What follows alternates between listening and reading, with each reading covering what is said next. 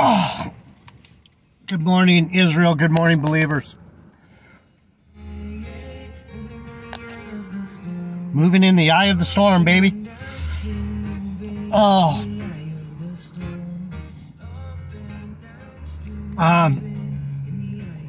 Your brother J.D. Nija. Coffee with J.D. Nija. Word of truth. With Jeff Deloach. Adonijah. So, a couple days of relaxation, and when it's over, here's J.D. Nija in the Bible all morning long. Boom, boom, boom. It's like he had the board hit my ribs. He gave me a punch. I don't know if I'm going to be able to have any more fun in life. I think I'm set to prophesy and speak to my people, and that's about it. I don't know. I can't have any sex. I can't have any family. I can't have hardly any friends. I can't work. I can't surf. Oh. It's like in Ezekiel, he made him lay on his side for... I was going to go into that, but I have so much stuff that I've been studying this morning. It started off with, let me pray real quick. Father God, Heavenly Father, bless this message, the ears that hear it, through the deliverance of your Son, Jesus Christ, and with the power of the Holy Spirit. Make it edifying, full of truth, and to your liking and your will. Amen.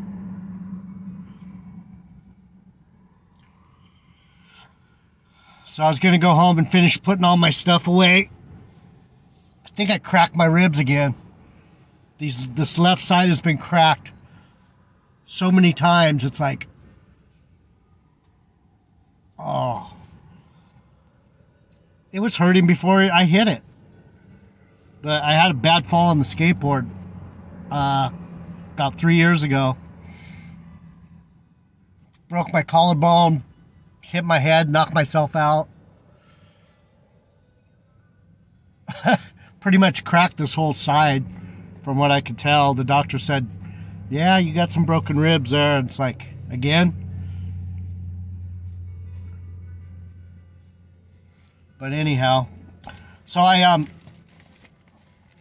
was thinking about this 2/3 remnant in Zechariah 13. I'll just start in 13:1. It's probably going to be a two-parter. This Bible study stuff it's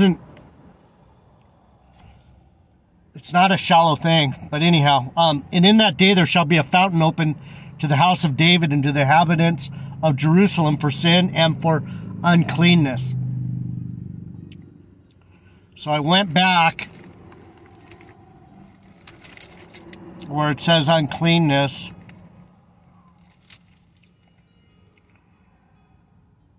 Did I lose it already? Yeah. Let's see. In Isaiah 5 it says, just let me go on. So keep that in mind, the uncleanness. The uncleanness is going to be, we're going to be made clean again.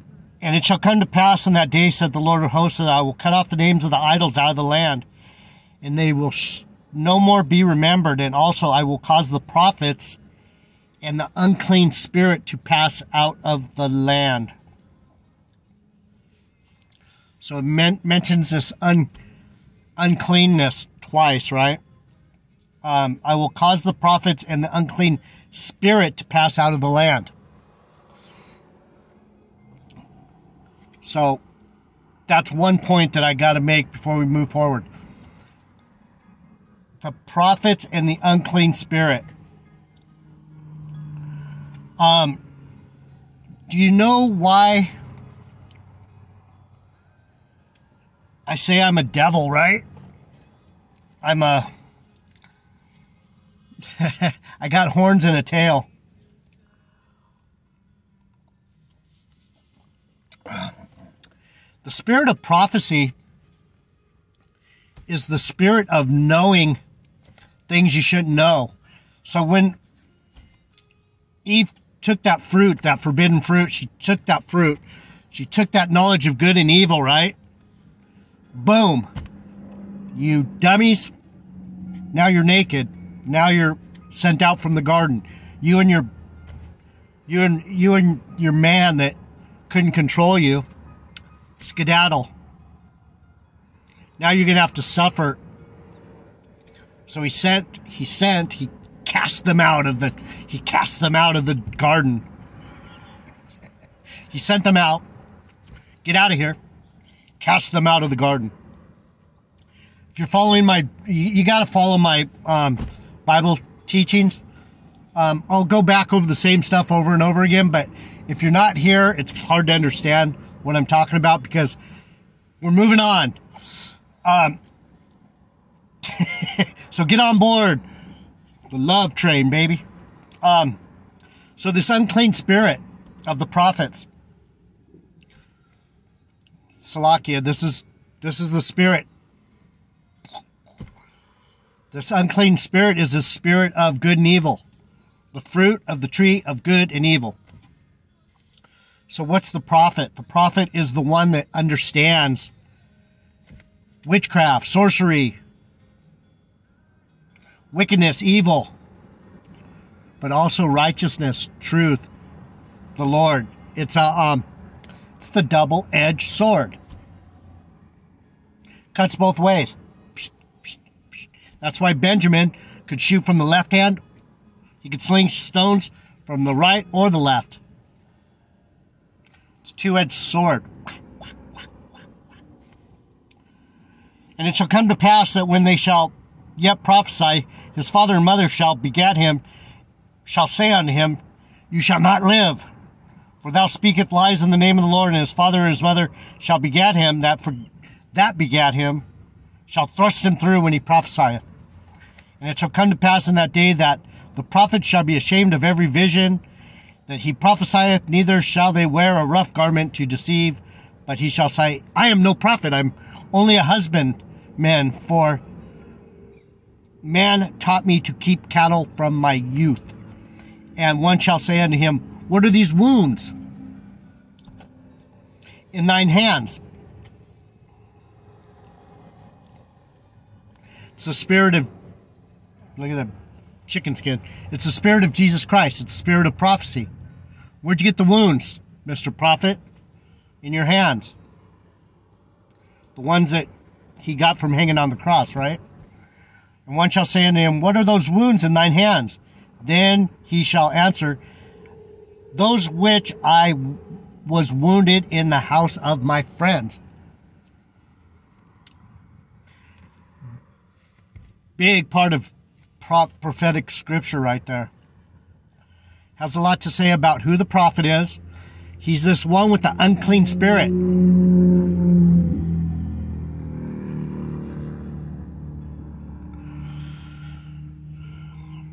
The Lord is using our own failure to bring forth redemption. He's saying we're going to have to get rid of these prophets. I will cause the prophets and the unclean spirits to pass out of the land.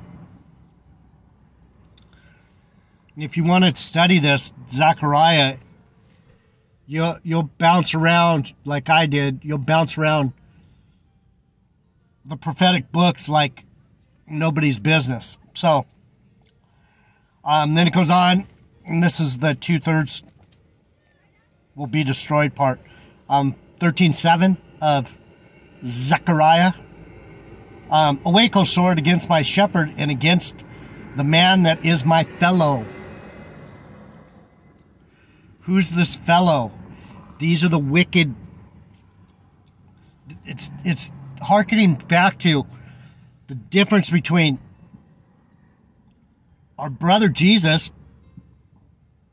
who's here to save us, and these people that put him on the cross. The friends that wounded him were his own people, the Jews, right? The Pharisees put him on the cross. He says he's the Son of God. And that's what GMS is doing. Putting him back on the cross. They say they love him. They don't love him. They don't even know who his dad is. They don't even know that him and his father are one. They're the same.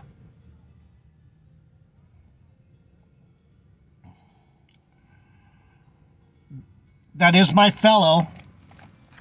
Fellow is, my eyes are shot. I'm going to have to stab myself in the eye. Fellow is 7-1, Slovakia. Companion. He's our companion. He's the one, the spirit that follows with us, the Holy Spirit, right? That's our companion. That's our comforter. Against the man that is my fellow, said the Lord of hosts, smite the shepherd, and the sheep will be scattered. I will turn mine hand upon the little ones.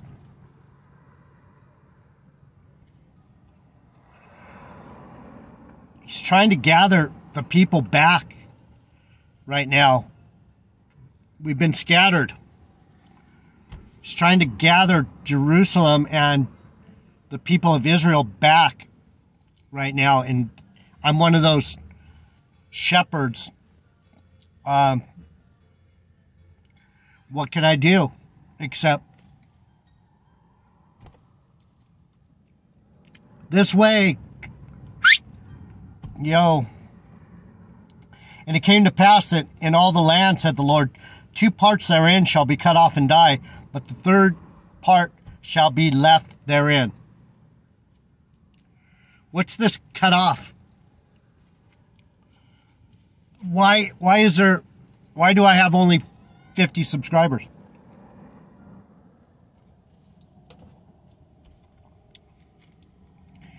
People have been cut off from the word.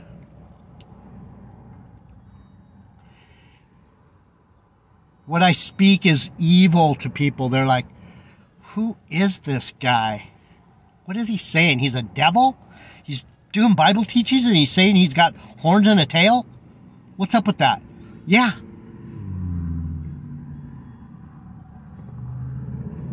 The spirit of prophecy is an unclean spirit. And not because it's the spirit of the Lord. It's the Lord came to boggle people's minds. He came to separate the wheat from the chaff. He came to separate the goats from the sheep.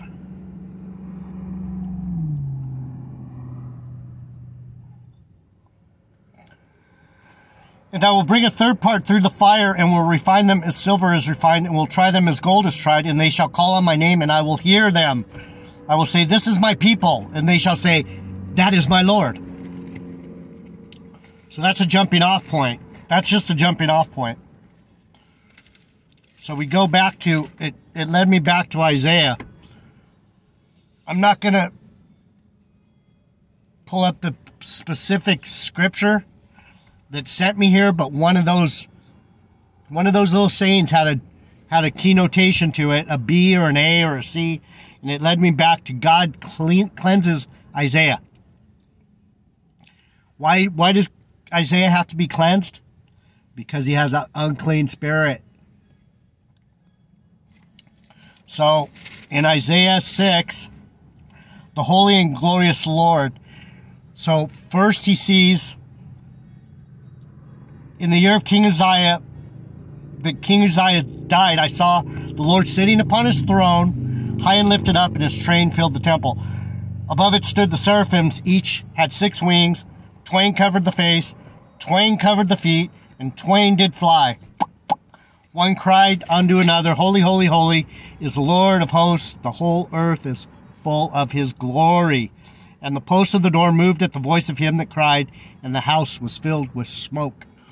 So Isaiah saw a vision. He's like, oh, crapola. And I've seen these things in the clouds. I've seen them. So I know what he's talking about. It's creepy when the Lord starts showing you things. He's like, look, what do you see? Oh. And if I had those pictures, I'd show you, but you're just going to have to believe me or not. God cleanses Isaiah. Verse 5. Then said I, woe is me, for I am undone, because I am a man of unclean lips, and I dwell in the midst of a people of unclean lips. For mine eyes have seen the King, the Lord of hosts. What's he saying? He knows he's a dirty scoundrel. He knows he's dirty. He knows he's dirty. I speak witchcraft. I am witchcraft. I'm around a bunch of witchcraft people. That's what he's saying. Fuck. Now what do I do? Now I know not only evil, I know good. I know righteousness.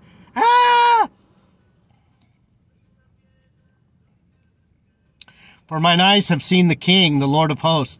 Then flew one of these seraphims unto me, having a live coal in his hand, which he had taken with the tongs from off the altar. And he laid it upon my mouth, the sack of my mouth. Go back to, I'm not going to try and remember it, because I could be sitting here all day going, oh, when Benjamin and the boys went to Joseph to get food during the famine, and Benjamin was given 5 times the helping because he's got 5 times the spirit from Joseph that was given from the one who had the visions. It was in the sack, the mouth of his sack, so it's hard to follow unless you've been here, because I bring these things up. The Bible, bink, bink, bink, bink, bink, it all connects. Sack of the mouth. So he's saying, he touched the coal to my mouth and said, lo, this has touched thy lips, and mine iniquity is taken away, and thy sin is purged. 7 is atoned for or covered. So when I say, you got no horns and you got no tail, they hardly believe we existed. Is it wrong to believe in the city of gold? That's what Isaiah's saying right here. He's like, I know I'm just a dirty devil, and now I know good as well as I know evil, and I'm going to have to speak, but I'm going to be speaking things that people don't understand, and that people are going to take me as a devil, because they're going to be like, where did he get that information? How does he know? That's evil. He's Beelzebub. Because it goes on to say, Isaiah's message rejected. Verse 8 of Isaiah 6. And it reads, also, I heard the voice of the Lord saying, whom shall I send? And who will go for us? Am I doing this for me? Am I doing this for JD Nija? I got love in my heart for the people, the cattle. I'm coming to round up the cattle and cast a net. I'm sending forth a net. I'm sending a boat, a rescue boat. I'm sending forth a helicopter to pluck you off the mountain, off the top of your house in the flood, whatever. It's a metaphor for, hello, the Lord's here to save you. Get with it. Get with Also I heard the voice of the Lord saying, whom shall I send? And who will go for us? And I said, here I am. Send me. And he said, go and tell this people, hear you indeed, but understand not. And see indeed, but perceive not. Make the heart of this people fat and make their ears heavy. Burden, heavy. Burden. It's a burden. This word is going to be a burden onto people because they're not going to be able to hear it. And when they look at me, they're not going to be able to see. I got no horns and they got no tail. And shut their eyes, lest they see with their eyes and hear with their ears and understand with their heart and convert and be healed. How do you convert? You say, I am among a people of wicked lips. I am among a bunch of unclean, dirty scoundrels. But I know where righteousness is. It's in my Heavenly Father and in His only begotten Son. And I can feel it through the Holy Spirit who came into me and said, come this way. We're going home. Then I said, Lord, how long? How long is this going to go on? And he answered, until the cities be wasted without inhabitant, and the house without man, and the land be utterly desolate. And the Lord have removed men far away, and there be a great forsaking in the midst of the land. Who's far away? Everyone. Is there anyone nuzzling up to me, cuddling up to me, going, oh, I love you, J.D. Nija. You're the best. I got to realize it's not going to happen.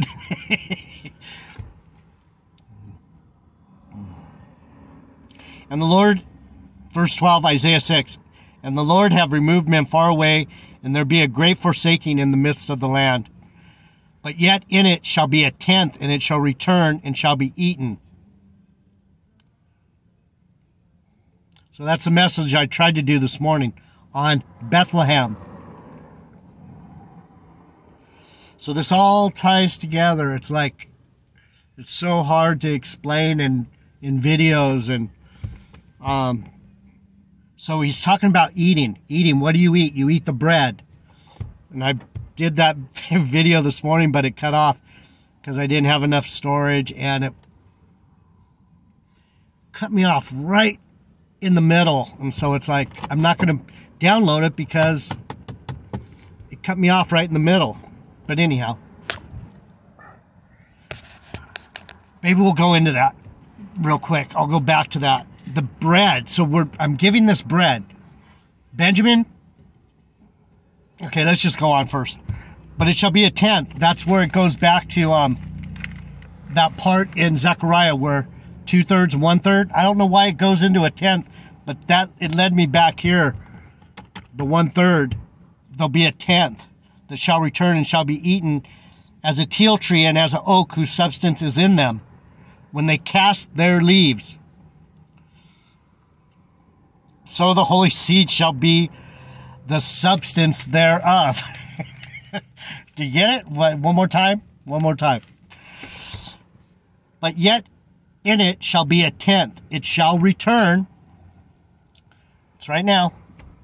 This 1/3 people who will be called by my name, they will return and shall be eaten as a teal tree and as an oak whose substance is in them.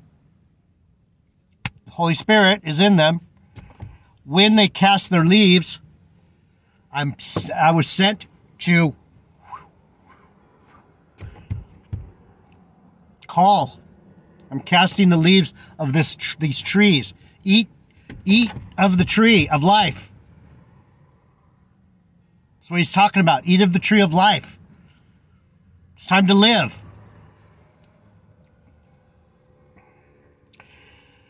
Whose substance is in them when they cast their leaves, so the holy seed shall be the substance thereof. What does that mean? The seed,